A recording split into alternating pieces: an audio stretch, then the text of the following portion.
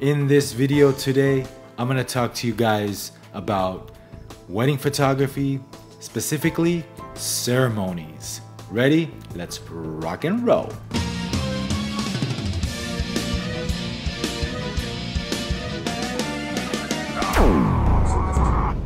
What's good, guys? This is Vahography. I'm Vahagan, your rock and roll photographer. Thanks for joining me, guys. It's been a crazy month this month. I've been all over California. If you guys follow me, you know I've been making some videos for you guys. Specifically, I was in the Bay Area for some time, but now I'm back. It's good to be back. Today's video, I'm going to talk to you guys about wedding photography, specifically wedding ceremonies, church, capturing those real moments. I'm going to give you specific details, what to watch out for, and what to do as a wedding photographer. All right, guys, I'm going to start out with this important tip. When you're scheduled to photograph a church ceremony or a wedding ceremony, don't leave your lenses in the car, and here's why. You always want to take your library of lenses. Don't be content, oh, you'll be fine with the 24-70, I'm just doing the church for an hour, I'll be back. I don't want to take my camera bag inside. Here's why you should never do that. Don't be limited in your lens selection. You always want to have all your lenses with you, just in case you want a wide shot, just in case you want that fisheye or that 7200. How many times you wish you had that right lens at that specific moment? You just couldn't capture that moment because you did not have that lens that you need. So take your bag with you. You always want to have, like I said, all your lenses. And also, what if your battery dies? What if your flash battery goes out? What if your flash goes out, for that matter? So you always want to have all your cameras, lenses, and flashes at the ceremony site. So you don't want to go out and say, hold on for a second, Father. Pause this ceremony. I have to go get my camera bag. No, you cannot do that. So always take your camera bag inside where the ceremony's about to take place. All right, the next tip for you guys, there's 3 important moments you always want to be ready to capture. I mean, it's all important. You want to tell a story with your images. However, there's 3 key moments that you want to be ready for. Number 1, obviously, when the bride is walking down the aisle, either with the groom or with her father. So you want to be, ready to shoot. Make sure your camera settings are ready to go, your ISO, your exposure. Take a few test shots. Ask your second shooter to stand, in the aisle and take a few test shots. Or if you see a guest walking down the aisle, take some shots. Always be ready to take that walking down the aisle shot. Don't miss that shot, guys. It's important. Another important moment, obviously, the rings, right, guys? You don't want to miss the rings. Now, be sure to be at a right angle with the rings. What I do is I have my second shooter stand in between the aisle, ready to shoot that standard shot while I'm in the front shooting from the side, because you can always get a nice shot from the side, either from the groom side or the bride side. Use that 7200 and get in close with that shot and take the ring shot from the side. So if you have 2 photographers, have one of the guys do a standard shot in between the aisles, just straight on. The bride and groom will be standing facing each other like this, and you want to take that shot right in, straight ahead in the aisle. So that's what I do, guys. I really like that side angle. So I hit the side angle, my second shooter hits the front angle of the ring. So don't miss that ring shot. The bride's gonna kill you if you miss that shot, guys. That is important. And lastly, the kiss. When the ceremony is about to end, that famous first kiss, the groom opens the veil and you may kiss the bride moment. Bam, shoot that shot, guys. Don't miss that shot. So those are the 3 key moments you want to be ready to shoot. Put that in your mind and make sure to capture those moments, or else you might be in trouble.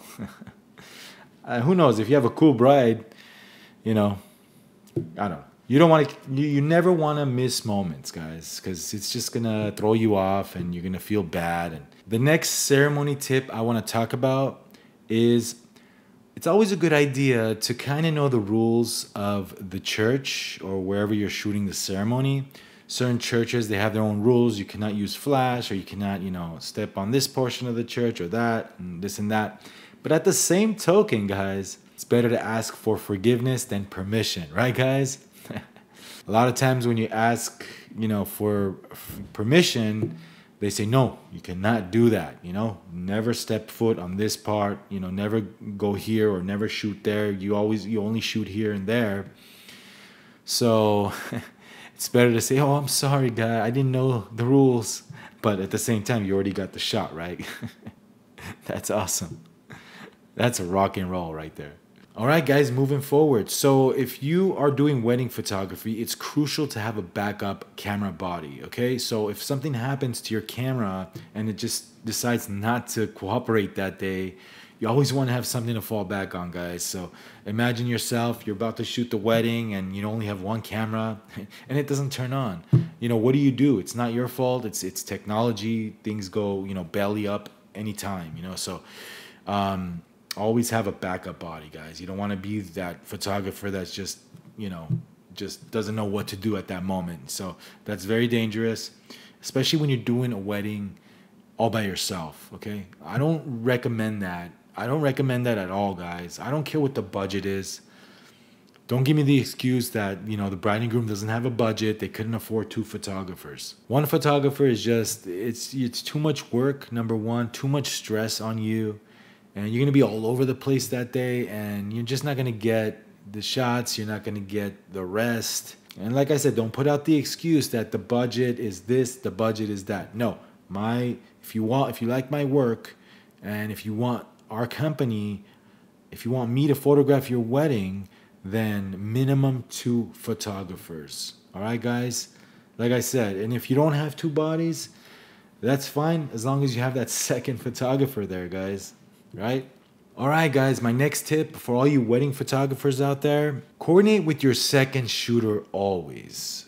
Make sure you know who's shooting what, which angle, what lens, so you're not confused. You're not, you're taking time and doing that second, the last second. Always coordinate with your second shooter.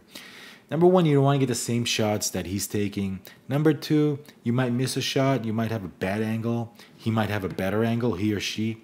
So always coordinate with your second shooter. Just make a game plan, create a game plan. Okay, I'm shooting this part. I'll be in the back of the church. I'll be in the front of the church. And at the same token, guys, not only should you coordinate with your second photographer, chances are you're going to have a video crew there. And a lot of video crews, the videographers, they have more guys. So it's also important to coordinate with them as well. You don't want to piss each other off and get in each other's shots, guys. In the past, I've gotten in someone's shot, or they've gotten in front of my camera at a key moment, and that's just too frustrating, guys. Imagine missing a shot.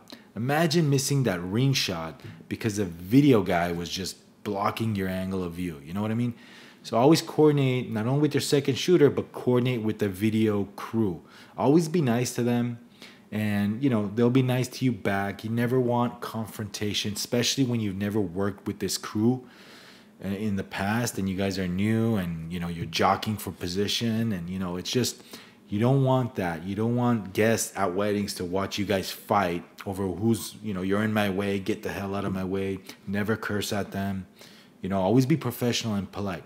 Even though if they're not being professional and polite, always remember you're on stage, guys. Everybody's watching you, especially the guests. So if they're being rude and obnoxious and you're being professional, guess who they're going to like more? That's you. So always be professional, always be kind, coordinate with the video crew. Don't piss each other off. Don't piss each other off. And try not to get in one's way. They're doing their job too. So a lot of photographers, they might think, well, we're the photographers. We're important, not the video guys. They're just capturing, it's a security video camera. Not nowadays, guys. Nowadays, it's a full-on cinematic production. So These guys are good too, and you know, always respect each other and always have a good time. You know what I mean? So don't piss each other off. My next tip, when you're shooting ceremony, especially when it's a beautiful big church, when you're doing a wide shot, and by the way, do a wide shot, okay? Capture the moments in front of the where all the action is going on. But take a quick moment to go back in the back of the church, or have your second photographer do this. This is key, guys. Always take a nice wide shot of the action. You want to get the whole, you know, scene of the church. Use a 14 millimeter or, you know, 60. If you don't have a 14 millimeter, use a 16 millimeter. Here's a tip. Never use flash. Don't use flash when you're doing this, because chances are this church is huge. That flash is going to hurt you, not help you. What that flash is going to do is it's going to eliminate the foreground and all your actions in the back. So that's not really going to help you guys out. So turn off your flash when you're doing that super wide shot of the church, okay? If you're not using a tripod, and chances are you're not, I hardly use tripods at weddings because it's such a run and gun situation, but boost up your ISO and, you know, capture that shot natural light. Boost up your ISO. Modern cameras, they do a great job, any manufacturer. And try to hold it steady, maybe 60th of a second, ISO 2000 or 2500, 80th of a second, boom. Hold it steady. Now you're shooting raw, guys, right? So you can probably boost it up when you're post-processing this image. So if it's a little dark, it's okay. So yeah, use natural light here, guys. Do not use flash when you're doing that super wide shot, and get that super wide shot. They'll love you for it. All right, guys, so what happens after the ceremony, after the bride and groom walks out of the church? Usually they go back to the church and we start doing family formals, right, guys? Take family pictures, immediate family. You want to always stress this to your clients that you don't want to take a picture with every guest. Only stick to the close relatives. You don't want to be there too long, guys. So when you're doing family group shots, take a few shots. Make sure to get the bride and groom, of course. Looking at your lens, looking at each other. Use a few different lighting techniques. Take a few shots. If you only have one speed light, take a few shots, direct flash. Take a few pictures, bouncing the flash off the wall. Adjust the color temperature. Don't shoot wide open when you're doing group shots. 5.6, 6.3. I wouldn't even shoot at 4, guys. You know, 5.6, 6.3, and you want to get everything sharp and in focus, okay, guys? And if you're doing a big group, let's say there's 3 rows of people, you always want to, like I said, shoot, even if you can shoot at f7.1 or f8, you always want to focus on the people standing in the front, and everything else will be in focus. So that's what I do. I crank up the aperture to a low aperture setting and shoot it. So like I said, you never want to shoot 2.8 or f4. So use a few different lighting techniques and see whatever looks best. And what I do is, and this is what I prefer actually, I use off-camera flash and my speed light. So I use 2 flashes. I set up an off-camera flash with a stand, and I have that ready to go. So as soon as the ceremony's done, my assistant or second photographer brings that stand over and we shoot a few shots with the off-camera flash and my speed light. So what that does is it adds dimension to the group shot. Big difference, guys, versus just your flash on the camera or using an off-camera flash with a combination of those 2 flashes. That's ideal for a church setup, you know.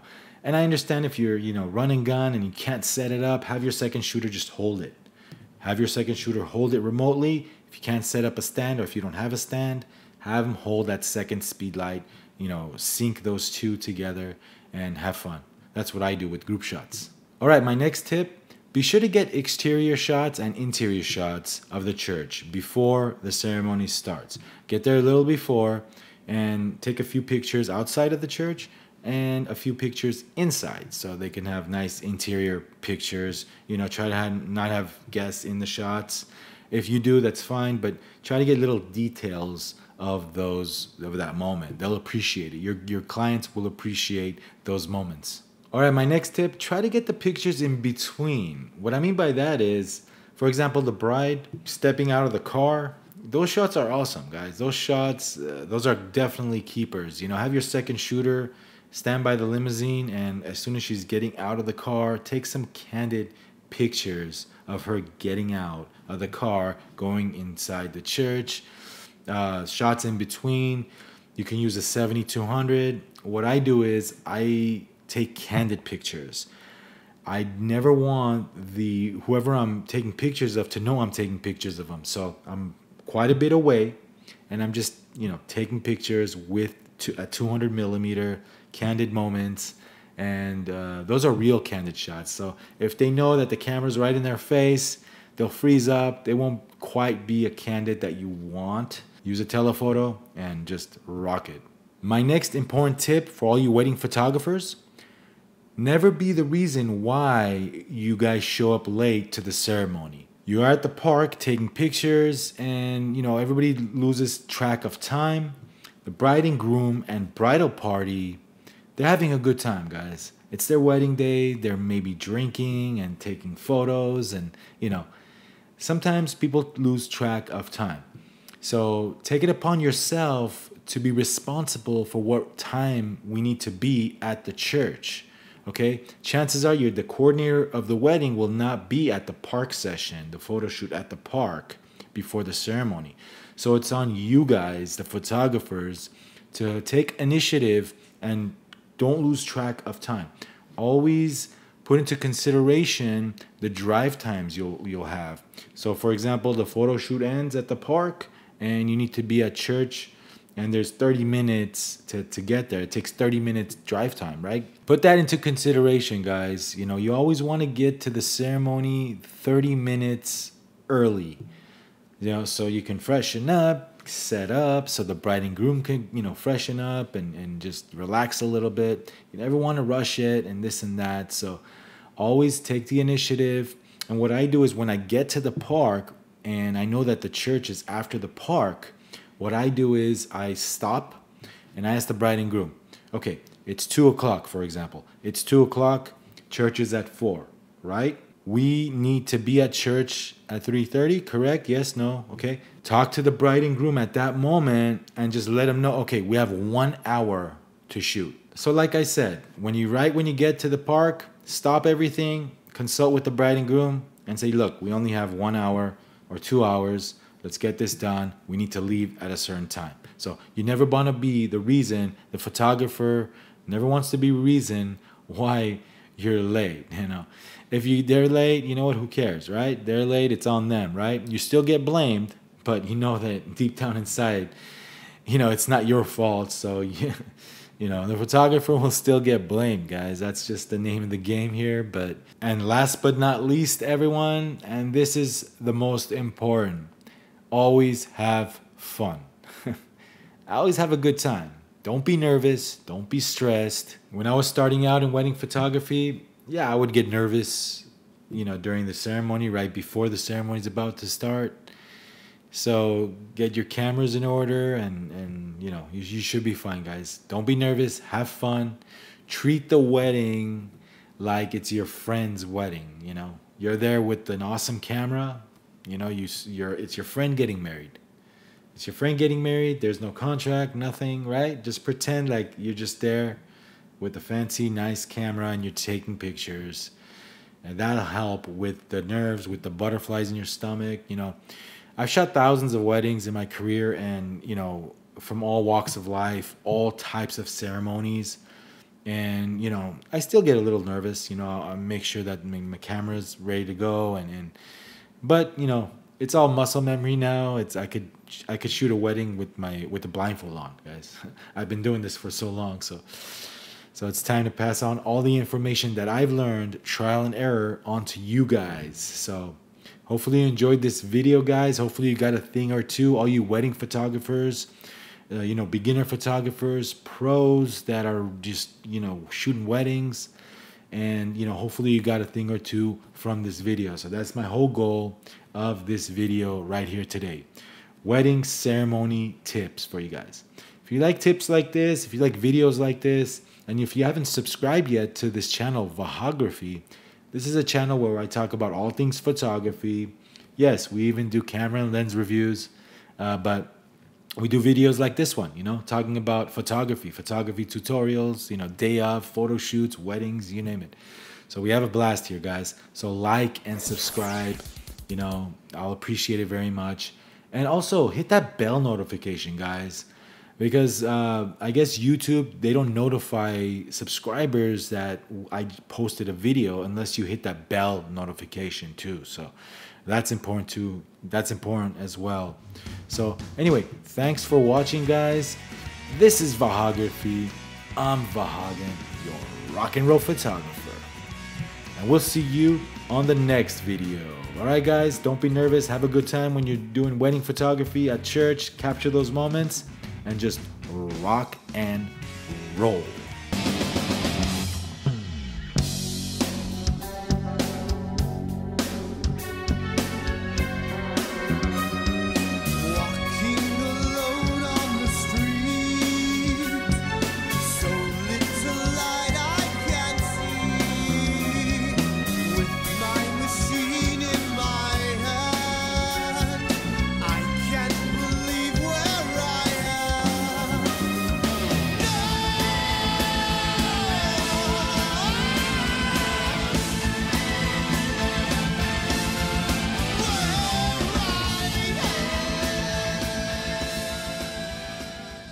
I wanted to make a quick little video today. The biggest tips I can give you guys, if this is your first time, you know, you're about to go ahead and photograph your first wedding at a church. Some churches are very strict.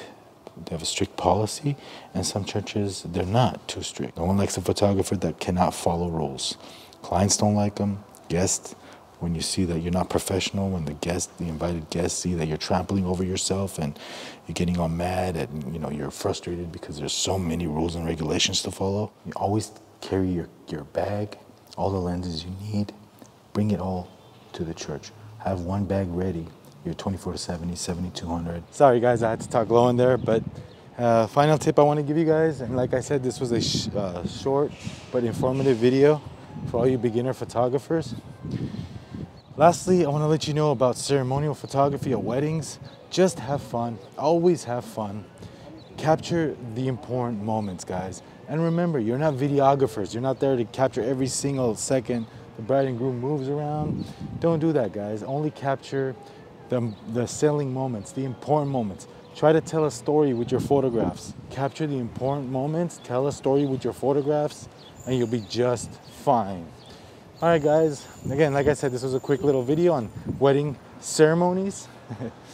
I've been doing this for years, guys. I've shot probably thousands of weddings in my career, and I kind of know what I'm talking about, guys. So what I do is, my style is a nice pair of jeans, dark jeans, maybe some nice shoes, and a nice sport coat or jacket or blazer.